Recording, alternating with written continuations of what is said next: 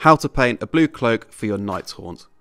So I'm going to airbrush the cloak with Incubi Darkness, and for my first Zenithal I'm going to use a 50-50 mix of Sotek Green and Incubi Darkness.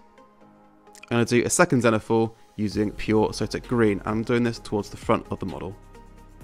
For my first brush highlight I'm going to do Sotek Green with a little bit of Gorse Plaster Green added in.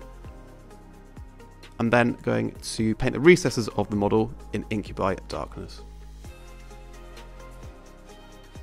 Going back to the highlights, I'm going to add even more Gorse Plaster Green into our first highlight mix, and then subsequently add more and more until I'm happy with the brightness. Again, focusing towards the head and the shoulders.